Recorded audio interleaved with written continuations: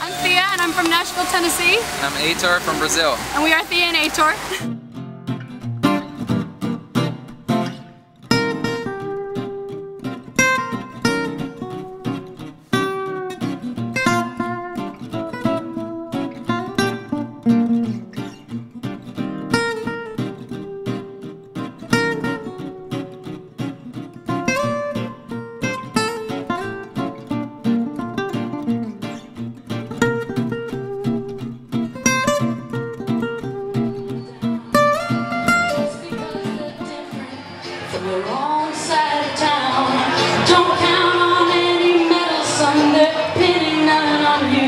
What you need, baby, what you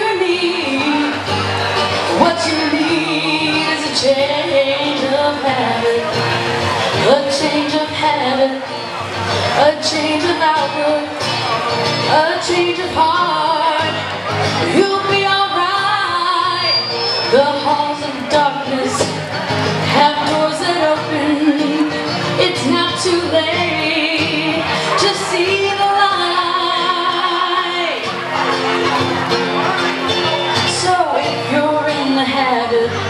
Of putting people down just because they're different from the wrong side of town. Don't count on any medicine, they're pinning none on you. What you need, baby, what you need is a change of habit, change of habit. We are in an acoustic duo where we just take Elvis songs and we put a little acoustic country kind of jazzy spin on it. And we're trying to target the next generation. We actually work with a program called The Next Generation where they try to include kids in Elvis music and young adults in Elvis music as well. That's pretty cool. Keeping his memory alive. It's a long, lonely highway when you're driving all alone. And it's a mean old world when you got no one to call your own. And you pass through town, so small you even have a name. Oh yeah, but you gotta keep on going on that road. No, we gotta keep on going. But there's no one that cares to keep moving down the line. It's a long, lonely highway without him by my side. And it's a trail full of teardrops. Keep on being bright. My dad was a musician, so basically I had instruments all over the house. So since I was 7, 8, I've been playing the guitar. Same exact story. My parents were musicians. My whole family does or plays or sings something. So. My heart's so heavy, it's a low down dirty shame. Oh yeah, but you gotta keep on going on that road to nowhere. Gotta keep on going, though there's no one to care. Just keep moving down the line. I've got a rock for my pillow, neath the weeping willow and the cool grass for my bed. My drinking water's muddy, so don't you tell me, buddy, that I wouldn't be better off dead. It's a long, lonely highway, getting longer all the time. And if he don't come and get me, well, I'm bound to lose my mind. My heart's so heavy, it's a low down dirty shame. Oh yeah, but you gotta keep on going on that road to nowhere. Gotta keep on going, though there's no one to care. Just keep moving down the line. Today we're actually recording at Sun Records. We are going to be recording a song that's going to be online, and all the funds are going to go to St. Jude's. Yeah. So we're doing with the Elvis Next Generation, and we're going to be working on that. We're recording If I Can Dream, because Dream Big Elvis Did is the slogan of Elvis the Next Generation. So we just, what a perfect song for that, that program.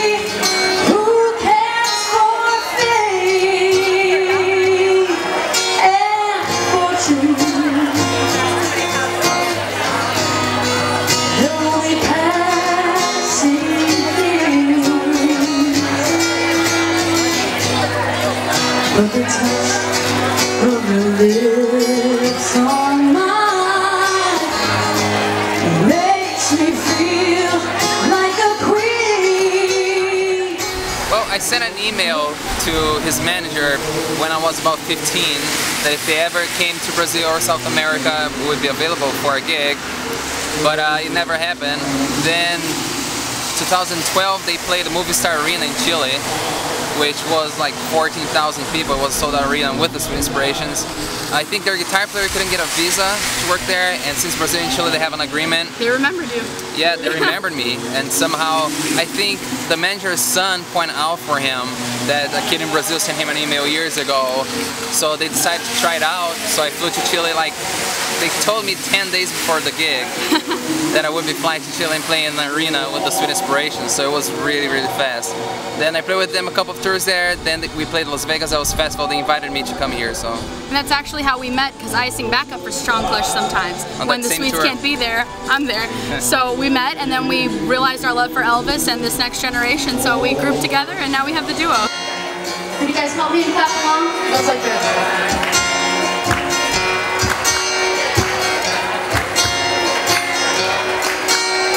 Don't stop. I don't worry whenever skies are gray above. Got a pocket full of rainbows, got a heart full of love.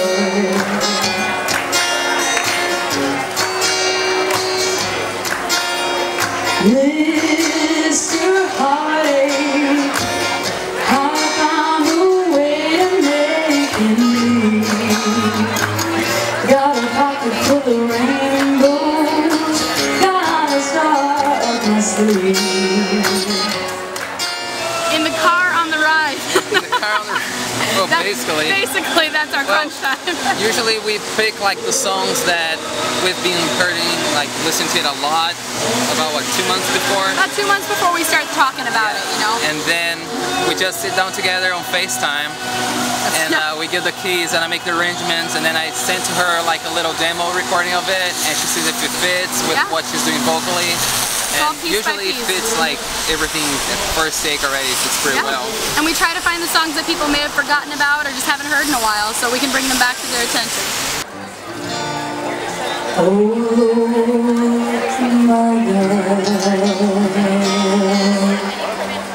when I in awesome wonder consider all the worlds thy hands have made, I see the stars, I hear the roaring thunder, thy power throughout the universe displayed. I think personally that it's the love that he gave us. This is our way of giving it back to him. All these years later, you know, we still owe him for what he's given us. He's given us, I mean, more than music, he's given us friendships. This whole week, most of my friends come from some event that I met them at here. So I would say that it's just us giving back the love to him because he deserves it and we know it. When Christ shall come with shout of acclamation to take me home, what joy shall fill my heart, and I shall bow in humble adoration, and then proclaim, oh my God,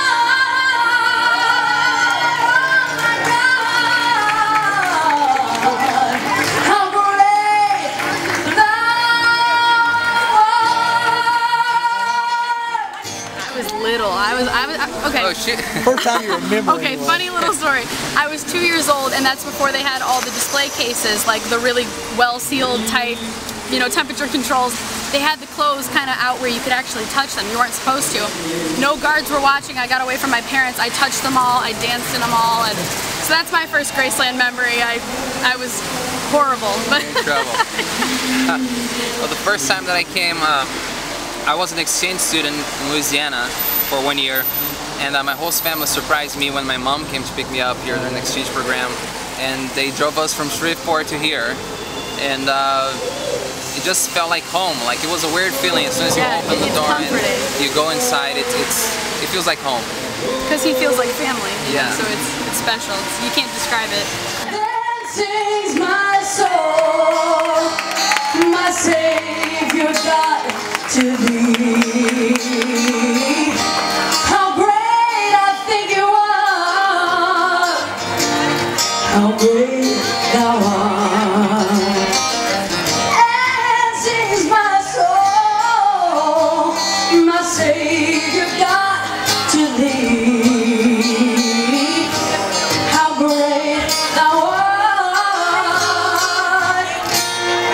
how great thou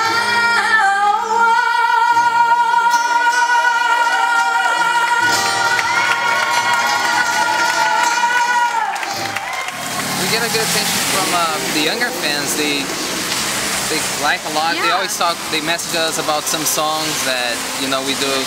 Like Pocket Full of Rainbows is one that had a lot of attention on it. A lot of people message us about it. At all, they always ask if we're gonna record the song, which now we might record today. But they always ask for the recordings and if they can download like the MP3 of the video, if they can just download the video somewhere. So and that was our point, to get them like interested in the song itself, and then go back and listen to Elvis's version, like the root of why we did it. So to get them back to the originals. You can shake me up the walking apple tree. You shake, shake, sugar, but you never shake me. Grocery, I'm gonna stick like glue. Stick because I'm stuck on you. I'm gonna run my fingers through your long black hair, squeeze you tight and a grizzly bear. Yes, sir, oh yeah. I'm gonna stick like glue. Oh, it's okay. Alright. Stick because I'm stuck on you, Natasha. Like a huge family reunion. That's what it feels like, honestly. It is, yeah. It's awesome. I mean, it's the best place. If you're an Elvis fan, you gotta come to Elvis Week at least once. Yeah, at least once, because it's different. It's all the people that they're very similar to you, and you feel like with your family.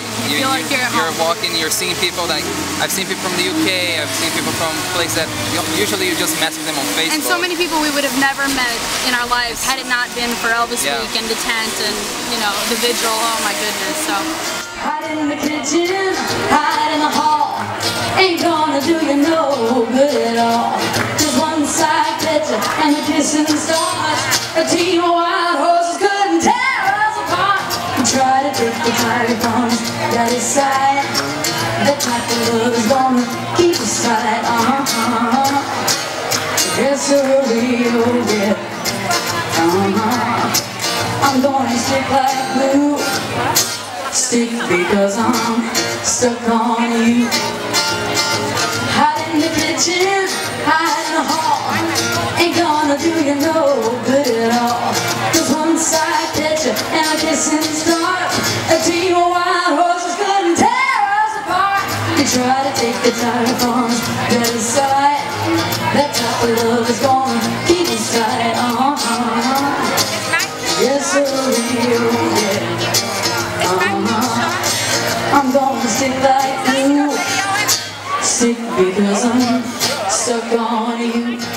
Being honest, like going really back, when I was about 8, I went to an Elvis tribute artist show in Brazil, and it was the first like non-track show that I've seen, and I saw the guitar playing, and I kind of liked the tone. I was like, oh, he plays like James Burke. Well, if he can do it, I might be able to get like a similar tone and get things right. So I started since I was 8 years old when I saw it. Then when I was 11, I got my first show with the tribute artists in Brazil and actually played like the whole set with them. So I would say that guy. Yeah. But here it's more Sean's old guitar player. He had Ross Sutherland. He's an amazing guitar player, and you looked up to him a lot, didn't you? Yeah. He was just like the closest I've seen to James Burton, so he really like inspired me to really study each lick, and we're good friends now, so that's cool, huh? It just feels pretty cool.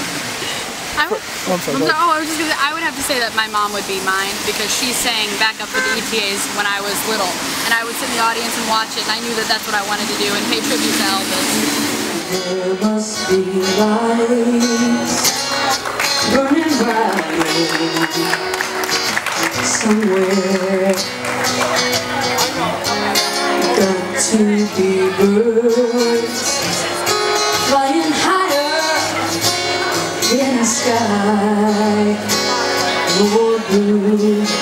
If I can dream of a better land where all my brothers walk hand in hand, tell me why, oh why can't my dream come true?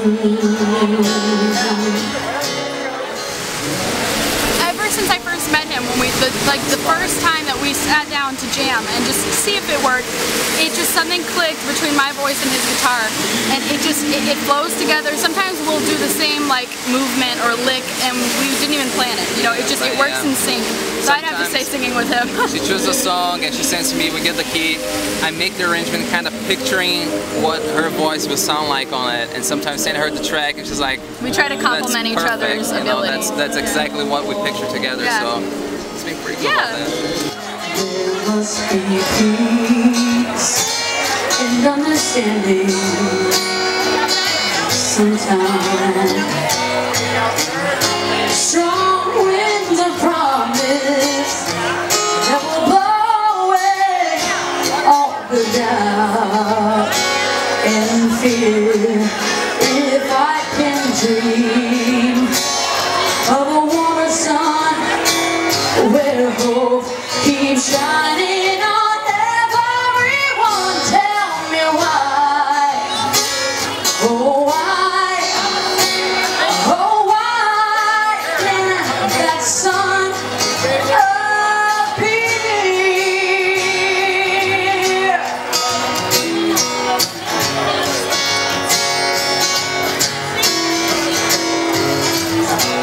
We're lost in a cloud with too much rain, yeah, and we're trapped in a world that's covered with pain. But as long as a man has the strength to dream, he can redeem his soul, and he can fly. I've got a big opinion on that. The tent has given so much opportunity to kids like ourselves, a kid dreaming in Brazil, a kid dreaming in Nashville, that never thought they would have a chance to have the exposure or the chance to get up in front of their fellow Elvis fans and show their way of honoring his music. I mean, that's our way. It's different. It's acoustic, but it's ours, and that's his, and that's his. You know, so it's everybody's chance to really, I don't know. It gave us a good exposure. It was just Is there really, a chance to really like pay their tribute as close as possible? Yeah, exactly. To Elvis, you know. So many kids have gotten their start here. So many of the ETAs that we work for now started right here at this tent. You get nervous before going on the tent. Oh yeah. The first thought that comes in your head, it's like, all right, Graceland's right there. So during Elvis week, all the fans are here. They know like every song lyric. They know every chord. So many greats have come from there. It's intimidating. You know what I mean? But it's amazing. It's a good feeling. It's kind of nerve-wracking, but it's. Yeah. We sure hope we it's wait here for next it year. like the whole year. So. In my heart, there's a trembling question,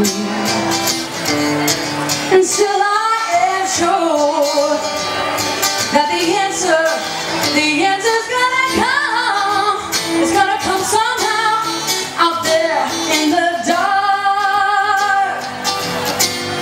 There's a burning candle, yeah. So while I can think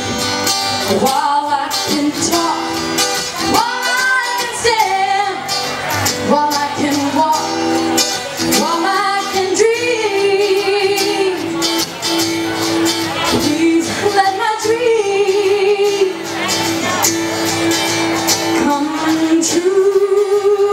Oh,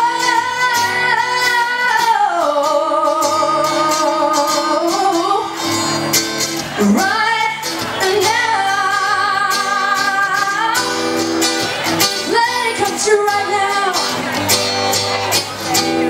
Oh, yeah. When we talked to Sean about it, Sean told us the whole story, you know. Yeah, we he got told us, here yeah. about Danny, the little short one, as they call him. But I don't know, you know, you still see these little boys on stage. The other day, what was he, like 10, this little guy that we saw? And he was just so eager and excited, and that was his first time, and I just think it's the best first step into honoring Elvis for your whole life, honestly. I'll remember you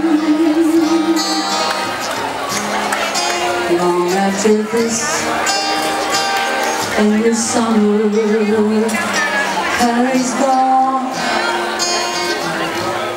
I'll be lonely, oh so lonely, living on me to remember you. We are opening up for Sean. Yeah, I've got a couple of those. We have Arcada Theater. We usually do the Three Faces of the King, which is a show with, this year we have Jake Rowley and we have Sean. And we're gonna do the opening act, then we're gonna probably check what we recorded Sun Records and possibly release some of the songs. So, and then we've also got some shows planned in Nashville. We always do local stuff in yeah. Nashville. So